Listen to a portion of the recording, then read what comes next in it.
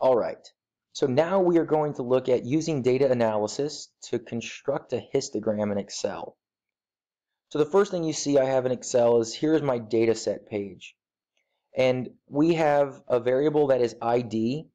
This is just a participant ID number, just given to them instead of having their name, right? For confidentiality in databases, we often use a participant ID number. So this is basically just the order they entered the study in. And you see that we have 107 people in the study.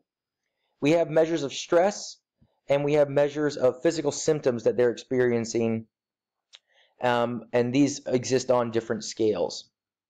So we can look at doing some descriptive statistics, getting things like the means, the standard deviations, maximums and minimums, and we can also look at making histograms. Both frequency tables and histograms can be made by data analysis. Now, what I'm going to do first is let's talk about the stress variable, and let's get some descriptive statistics for it first.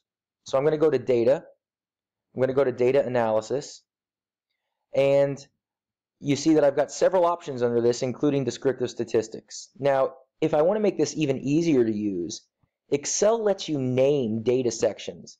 So I can select my data here. All of these numbers are my data. And these numbers through 108, okay, are the data for stress. So I can name this stress. And now that entire set of numbers, if I want to call it up, I can just type in stress. So what if we didn't use data analysis? We could do some descriptives in Excel like this. Equals average. This is the command to get the mean for a data set. And now I can type in stress. And you'll see that, look, when I type in stress, it recognizes that I'm talking about this set of data. So I can get the average for stress, and I see that the average, right, the mean is 21.29.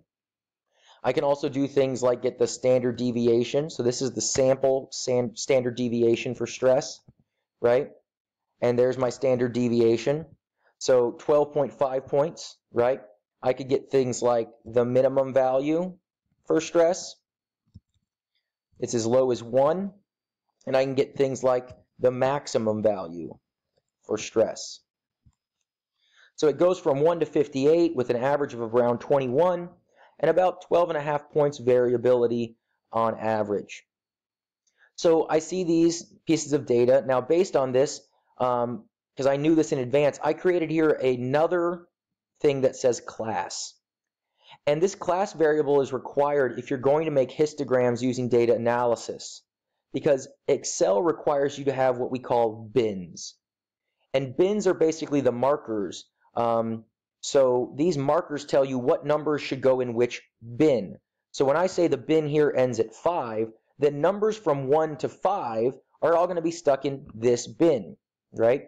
And numbers from 5 to 10 will be stuck in this bin, okay? So I have these kinds of options that allow me to make a histogram using that. So you should immediately recognize that these options then are dependent on the distribution of your data. You would not want to make classes, for example, that only went to 5 when you know your data goes to 58. In some cases, if you have a smaller amount of data, you would not make bins that are as wide as 5 points. You might make every bin just 1 point. So these are things you have to think about when you look at the descriptive statistics for your data. So let's look at getting the descriptive statistics with data analysis and the histogram with data analysis now. So we'll go to data analysis, and we're going to first go to the descriptive statistics option. Under descriptive statistics, you see that we need to have an input range. Well, I named my variable stress. That's what I want to analyze. And I'm going to put my output right here. When I click this output range, it tells it where do I want my results. I want my results right over here, because notice that's not going to overwrite any of my original data. Okay, so I'm going to take this data and I'm going to get some summary statistics. Okay, let's see what we get when we do this. Here's our output. You see that we get the mean, standard error, the median, the mode, the standard deviation. You'll notice that the mean and the standard deviation match what's already calculated, as do the minimum and maximum. So you see that we get all the information we could want. We get kurtosis and skewness to assess normality of the distribution. We have the number of scores that we have. All of these different things are available to us. So having these descriptives, you then would build your bins appropriately to go back and use data analysis to make a histogram. So I'm going to go to data analysis and histogram. I'm going to hit OK. My input range again is stress. Now I didn't name my bin range, and I could have, but instead I can also just go over here and highlight my bin range. So when I do that, it's going to show up here. So I have my input range as my variable, and then I have my bin range, or the classes that I created here. Okay, I'm going to again put the output, I'm going to put it in K this time so that there is, again, no overwriting of other data. I'm going to get a chart output because I don't just want a table, I also want the picture, the histogram. You see, you can also get cumulative percentages or Pareto charts. So when I've done this and I hit OK, let's see what happens. All right, so we see that I get my frequency table that shows me there are 9 scores between 1 and 5, 12 scores up to 10 from the 5, so on and so forth. We only have 1 score that comes after 56, but you see that we have all these scores appropriately. Now you notice Excel here made an extra box called More, and this is kind of a catch-all in case you didn't go high enough. But in true histograms, people don't like this. This does not look professional. So I suggest that you go in and you delete this information, okay? Shift your cells back up, get rid of More. Now it's gone. So your histogram doesn't have that More option, okay? We can make the histogram a little bigger to look at it, okay? We have our frequency data across our bins, okay? Now you could name your bins something else if you wanted to, you know, classes or whatever your actual variable was, you know, stress levels. So technically these are stress levels in groups, so I can go in and name this stress if I want to for clarity, okay? The other thing that we can do is histograms, technically the bars are expected to touch. They're not touching here. We can fix that pretty quickly.